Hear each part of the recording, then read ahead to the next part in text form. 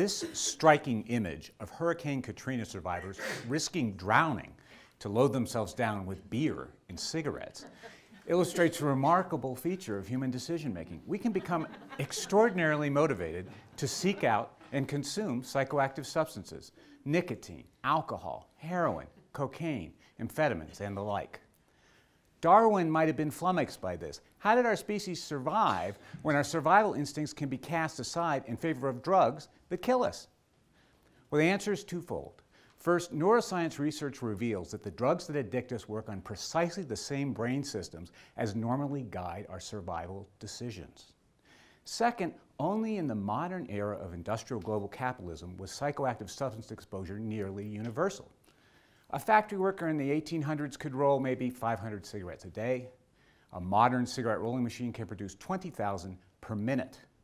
And modern transportation systems can deliver those cigarettes to every city and town all over the world. These two combined realities, our evolutionary conserved vulnerability to addiction and the development of a production and transportation systems that can deliver substances worldwide, is why 1 in 6 deaths on the planet among adults is attributable to psychoactive substance use. And this proportion is likely to rise in the future. Primate research indicates that there may be a political and economic dimension to this. When lower primates form a hierarchy, those at the bottom undergo a change in their dopamine system. This makes them more likely to consume drugs in an addictive fashion. Now, if this turns out to be true of our species, that would mean that human beings are particularly vulnerable if they're in some way dominated or don't have any power. Now, addiction can happen to anyone at any level of society, but if you look in wealthy societies, people who have less economic and educational resources are more prone to addiction. So as inequality worsens, we really have a risk of creating a disempowered underclass of people who are literally sedated by ever more available psychoactive substances. Our Stanford University team is going after this problem in two main ways. First, we're using the tools of neuroscience to unravel the basic mechanisms of addiction in the brain. This includes imaging studies where we try to predict whether or not patients in treatment will relapse. If we had a reliable signal of who needed more care, we could then tailor our treatment and help more people recover. We also work directly with national and international public policymakers. For example, people who regulate the tobacco, alcohol, and pharmaceutical industry, and those who oversee the healthcare system and the criminal justice system. We communicate to our friends in the policy world what science has to teach about addiction and how you can use that information to make policies to do a better job protecting people and promoting public health.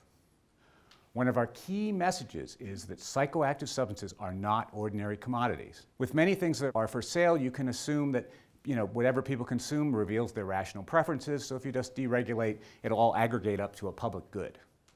That's probably true for broccoli, but it's not true for psychoactive substances because they impair our brain's ability to value things.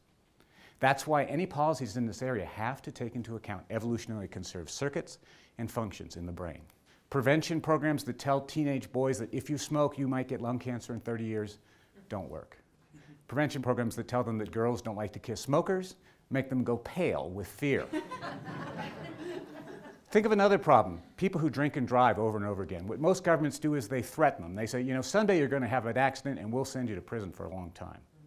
Now, faced between the choice between a swift and certain reward from drinking and a distant probabilistic cost, most people do what evolution teaches them to do. They eat their dessert first, and they go on drinking. But imagine a different approach that is tailored to the realities of the human brain. This is what's being done in the US state of South Dakota. People who are convicted of drink driving multiple times are sentenced not to be allowed to drink. And this is backed up by multiple breath tests every single day. Those people who are on this program and then are caught drinking are given the kind of consequence to which our brain is attuned, something swift and certain. The consequence is modest. 12 hours, 24 hours in a jail cell. But because it's swift and it's certain, it's highly motivating for people to change their behavior. After over 8 million scheduled tests, the rate at which people show up and have a negative test, meaning they've not been drinking, is over 99%. This program has evidence of reducing drink driving arrests, domestic violence arrests, and population mortality.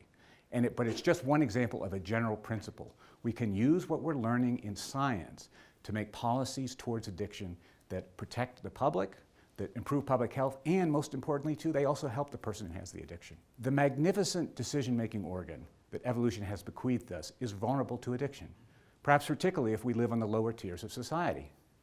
This creates a risk for humanity. Karl Marx was worried that religion would become the opiate of the masses. But if we don't use neuroscience to make better treatments and better policies regarding addiction, the opiate of the masses will be opiates.